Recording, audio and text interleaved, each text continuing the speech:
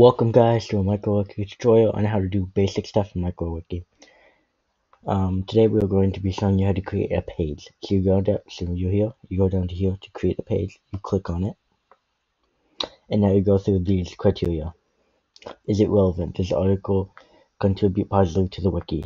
Is it appropriate? Does the article meet the standards of the wiki? Is it a stub? If the article contains very little information overall, we're not consider merging it with another page and running off until you have completed the page.